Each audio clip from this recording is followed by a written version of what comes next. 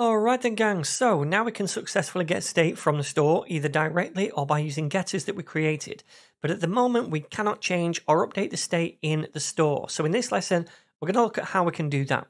So in Pinia, if we want to update the state in a store, we generally use specific functions called actions.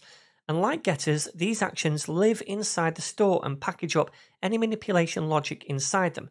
Then when we want to call those actions, we can easily do so from any component.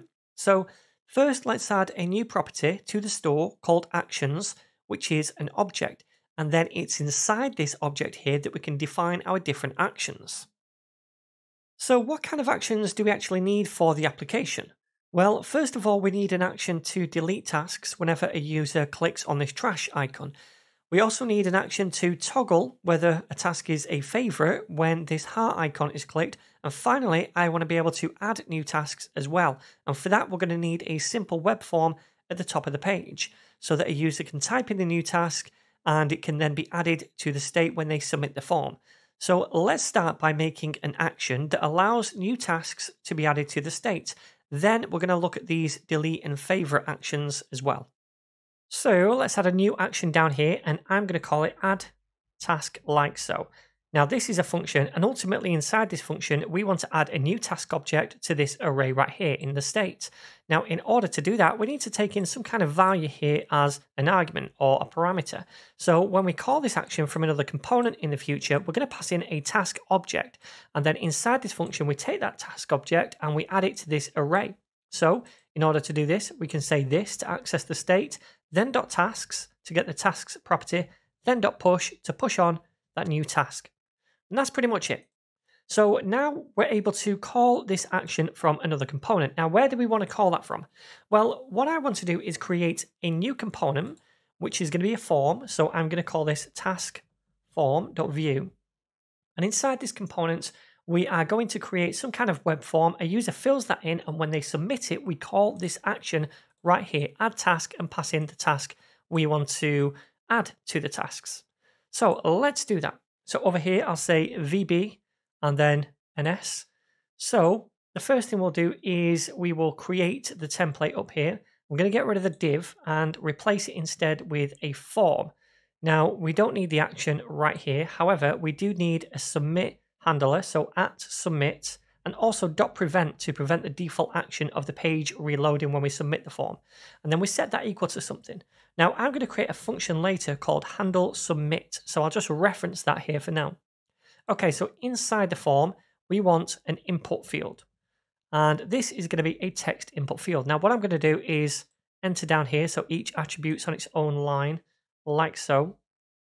So the first attribute is type equals text, then a placeholder. And that placeholder is going to be I need to ... And then we also want to use v-model. And that's going to be equal to some kind of ref value so that when a user starts typing in here, that ref value is updated. Now, we've not created that ref value down here, but we will do later. So let's just say here, new task. That's what we'll call the ref.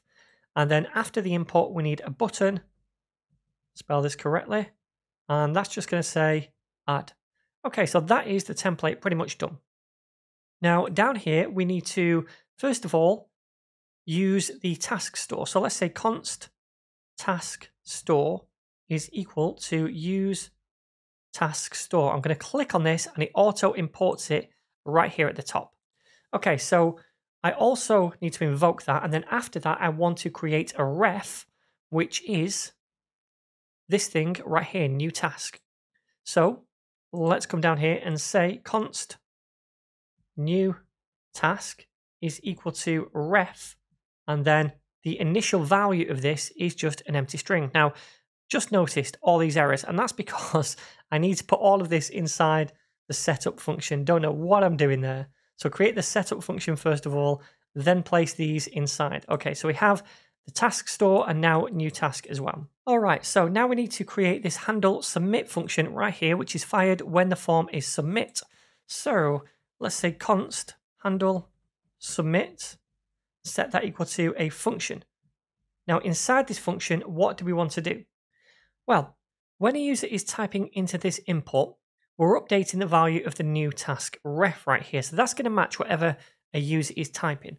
Now, we want to add that new task to the array over here, right? But if you look at this, each task is an object, not just a string, a title. So the title is what they're typing, but we need to create an object that we pass into this action down here.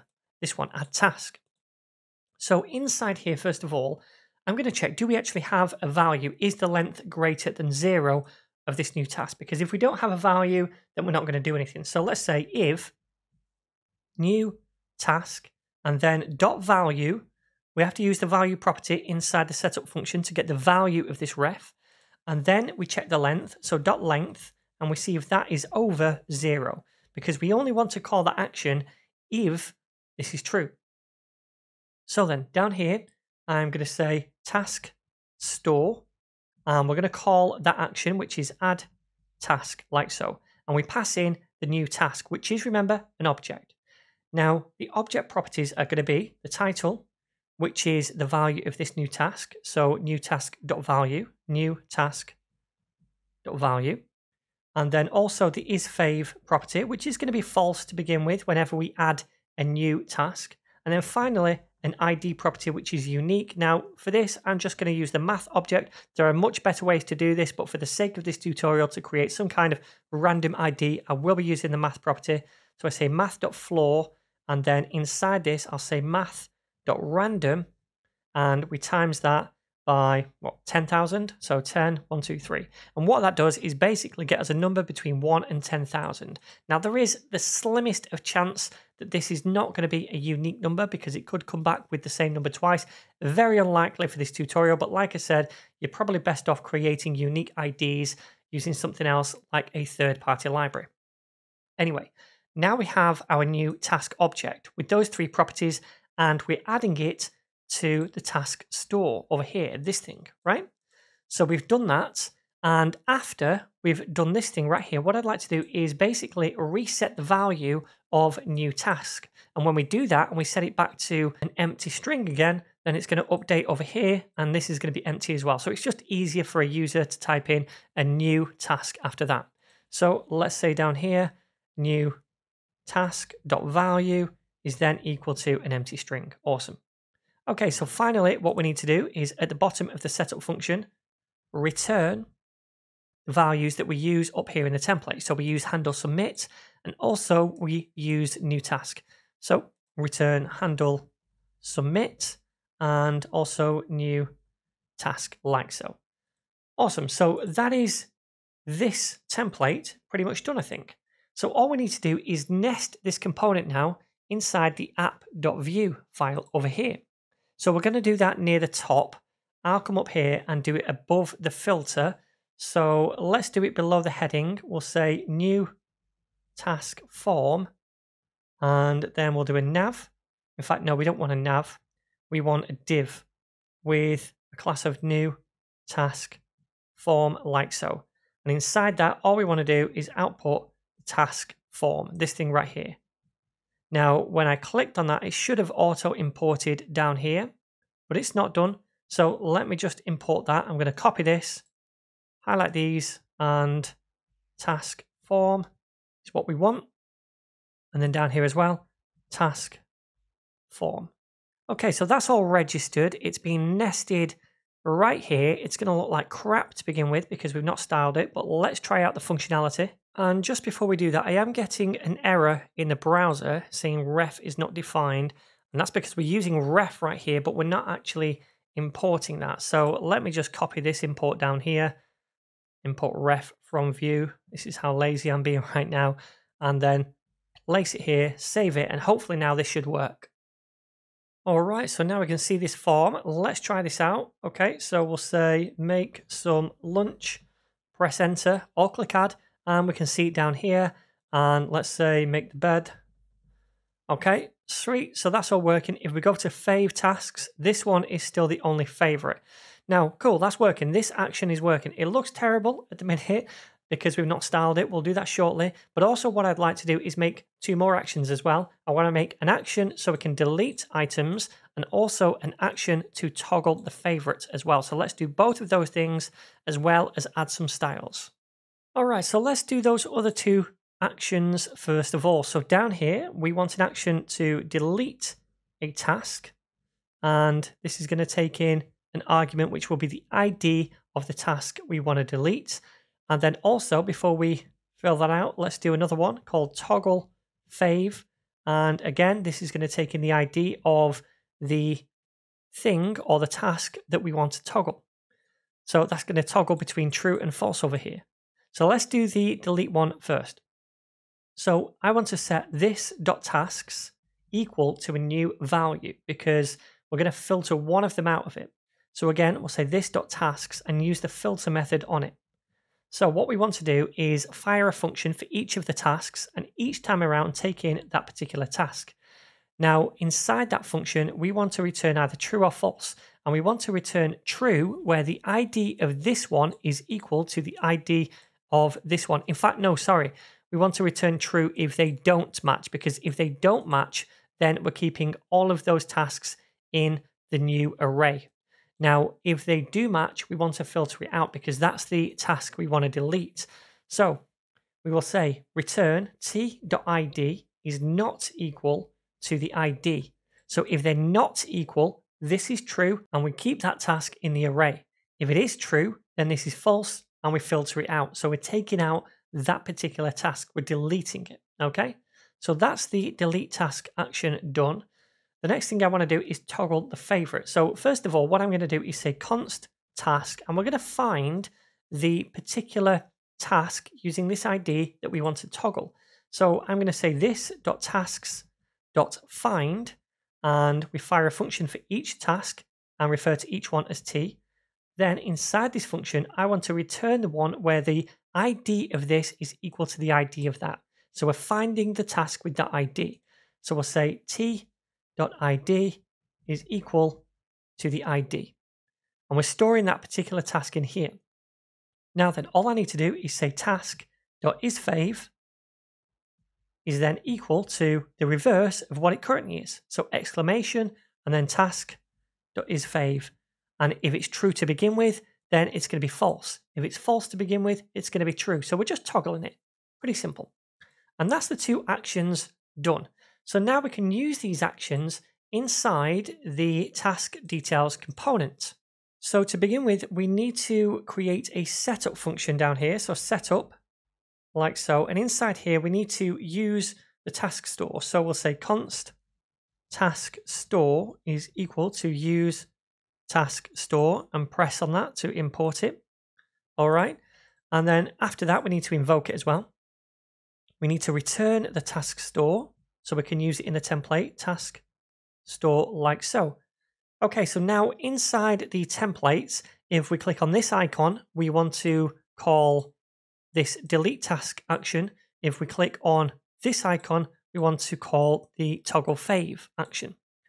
So what we're going to do is add click events to each of these. I'll move these down onto a new line each time around, like so. And after class, we will say at click, and we set that equal to something, and it's going to be task store dot delete task. Now we need to pass in the task ID. Remember, we have access to the individual task as a prop, so we can say task .id.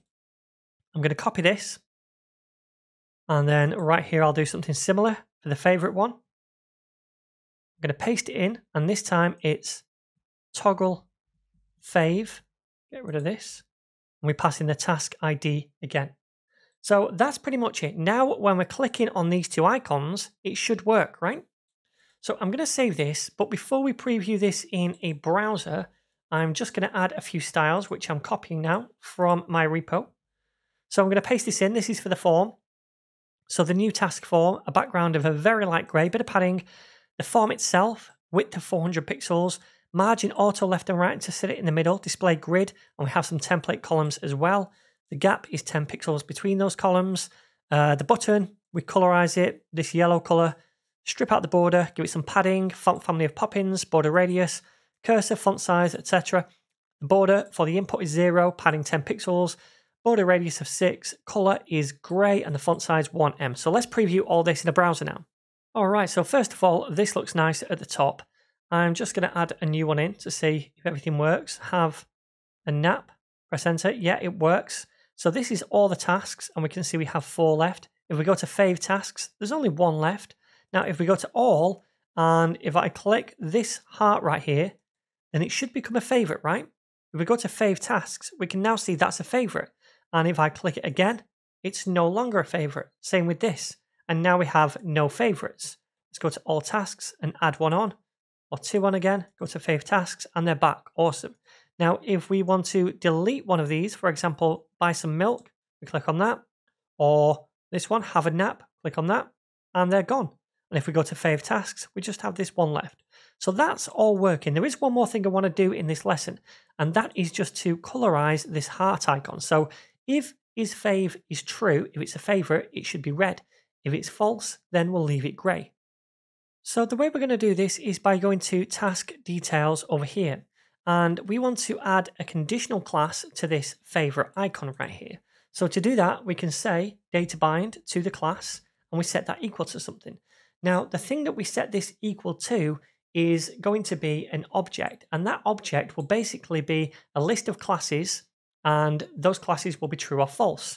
If it's true, then it applies that class. If it's false, then it doesn't apply that class.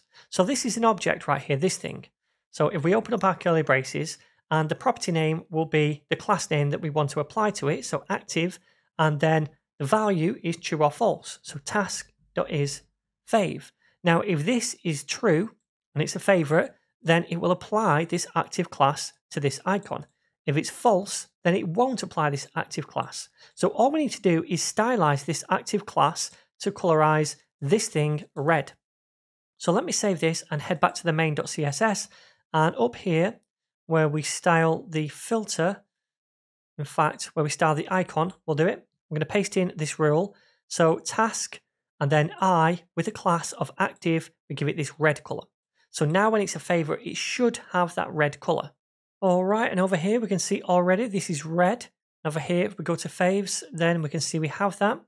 If we click on this, it becomes red, and it's added to the favorites. If I click on this, it's taken away from the favorites, and it goes gray.